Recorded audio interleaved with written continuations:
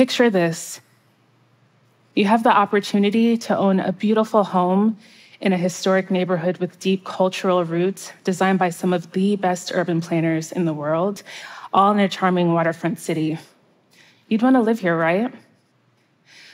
But what if I told you that this home was in an area of Baltimore called the Black Butterfly, where block after block of these beautiful historic row homes sit vacant and are negatively valued, meaning that the cost to repair each home is actually more than what the market says it's worth.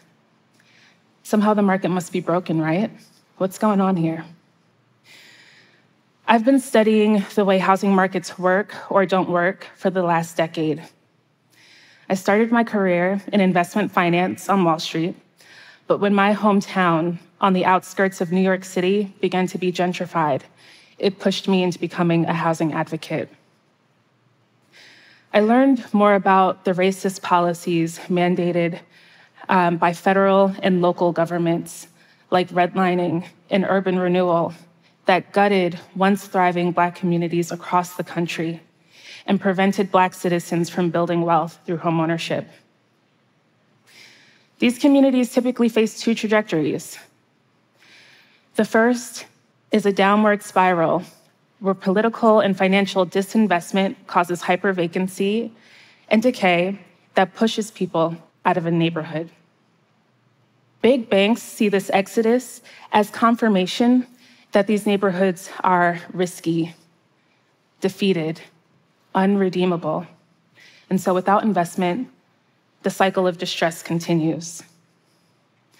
The second trajectory is gentrification, where developers are able to capitalize off of this distress by buying undervalued properties, pumping money into them without considering the needs or wants of legacy residents, and then renting or reselling them at much, much higher costs, causing displacement.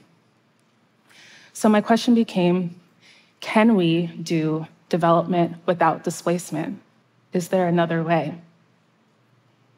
I quit my job on Wall Street and moved to Baltimore, the city that birthed redlining with a single suitcase to find out.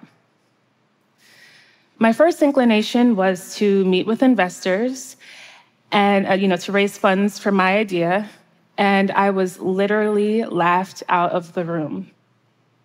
They said that my idea was impossible and that we would build homes that would sit empty for lack of demand.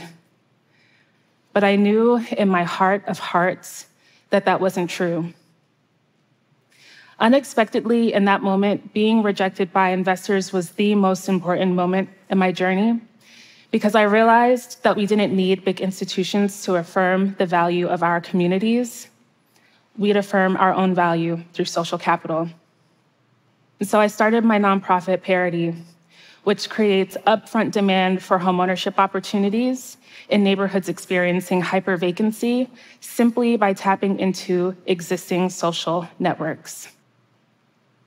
What started as an idea from just one has grown into a collective movement of 8, then 19, and now 44 future homeowners, all through word of mouth.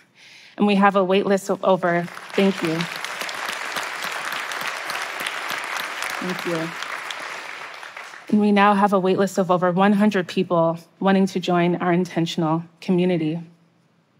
Like Yolanda, who's ready to buy a home to leave a legacy for her daughters. Or Janae, a fourth-generation Baltimorean whose father vividly remembers the demolition of Black homes to make way for a highway to nowhere. Aiko, whose family left West Baltimore when he was just a baby, but now is coming back home to his origins to be part of the revitalization. And Medina, who, like me, came to Baltimore from New York to settle down and build a future. There are 3 key reasons why our work is transformational. The first is that we are leading the purchase and renovation of dozens of decades-long abandoned buildings, and we're selling them at deeply affordable price points. The second is that we not only support our homebuyers to become credit qualified and mortgage approved, but we're creating the opportunity for folks to build deep social bonds and friendships with their future neighbors. And 3, we're preventing the displacement of legacy residents by ensuring that they have the resources that they need to stay in their homes and transfer their wealth to the next generation. We're healing the social fabric of the neighborhood as we're rebuilding the built environment.